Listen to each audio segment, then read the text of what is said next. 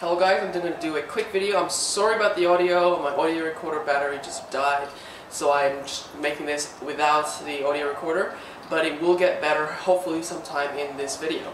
So I'm going to be doing a tip on how to use your tripod as a stabilizer. I'm very sorry if you hear wind, it's just how it is. It's quite a windy day, but I thought I'd do a video anyway. So with this stabilizer, you can use, with your tripod, you can use it as a stabilizer. And here's a general tip that the heavier your tripod is, generally the more stable it is.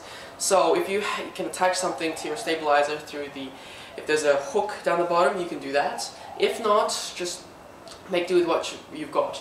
So I'm going to get my tripod out, and this is my tripod, and it does not have to be as complicated as this. You can get your normal photo tripod out with the ball head and everything.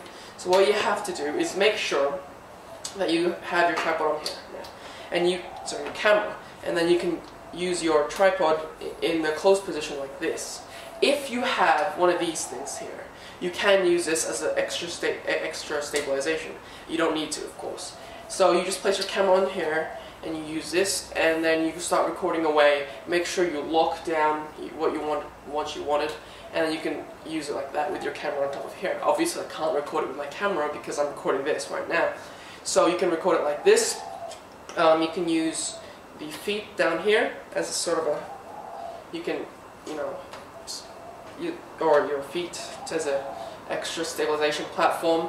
And if you wanted to just keep it steady without using an actual tripod, say you're in the street and you don't have enough time to do that for running gun and you don't have a monopod, you can just do this, and it would be stable enough, not enough to not make the viewer sick, but also just make it have a free-form movement, especially in the street if you're doing that kind of stuff. So if you don't have a stabilized camera, you can use a tripod like I've said before. So you can use like that, you can place a camera, and then you can just move around like this and pan, and you can run or do any of that stuff. What you can also do is, if you unlock this, you can also do it as a quasi shoulder rig. So if I place my my tripod as vertical as it can go and lock it both ways, now I've got a shoulder rig here. And this can work if you have a light tripod, because then you can, if you can place a counterweight on the top and you can have it freestanding. If not, this can be very useful as well. So you can create your videos like this, although it might slant down, so you may have to compensate by doing that. And if you have a tilting screen, I do recommend you use that, although you might have to change your shoulder if you're using that. So it depends which way. I will put a video sample right after this, but those are the two ways you can generally change your rig, or your tripod I mean. And you can actually change it with other ones, but those are the ones I do like to use a lot. But if it calls for anything, for example, you can get your tripod here and just put it all the way just to stabilize it. You can even use it as a sort of steadicam if you must, instead of shoulder rig, by having sidearm. Maybe there's a point you can pull on, maybe like this here. I can do that, and it'll kind of stabilize. You could try with the weights and all, and how heavy you want it, but you can just play around with the tripod. That's what I just recommend. But the heavier the tripod generally is, the more stable it is. But if you don't have a tripod, or you don't use a tripod, or don't have one, I can recommend something, and this is a Gorillapod. You can buy this for $15. There are actually cheaper versions that are made by knockoff companies which work almost as well, and it allows you to move around like this. And with this, you get your fairly light camera, or if you have the adapter, you can get the tripod version of the iPhone version of it, and you can just move it around like so. And what I saw is that if you put it in a tripod shape like this, sort of a tripod shape like that, you can put this against your chest like here and record a video like this.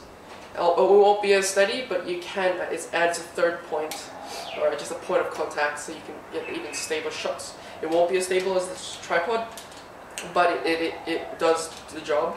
If you can get the bigger ones, get them, they'd be better. Although, if you're getting them, you might as well just get a normal tripod.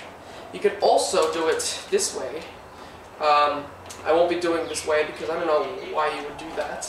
It's a bit unstable and you would need a bigger tripod for that. And you just mess around with it. You could probably use it as a sort of a grip, maybe, if you just move this around here. You could probably use it as a grip, so something like that. I wouldn't know why you'd want to do that.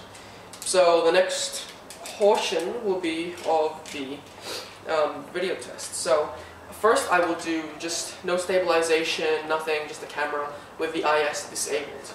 And then I will add this, which you can just like that. Then it'd be as a shoulder rig like this. And finally, just a simple test with this Gorillapod. And I hope you guys enjoyed this portion, and we're now going to test which one works the most effectively.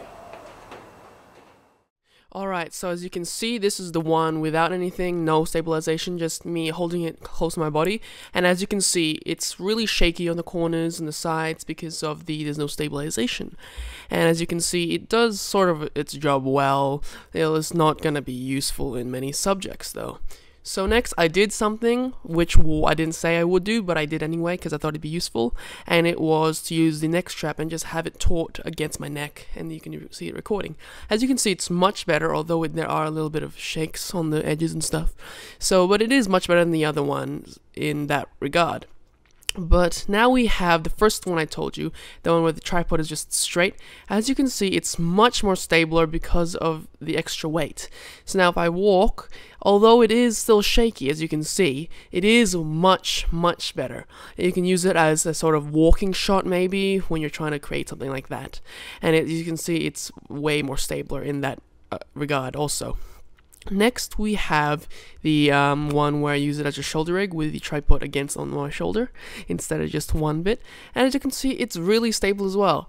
It depends on preference in this opinion, because you know, it just depends on which one you like, because they all both look really good.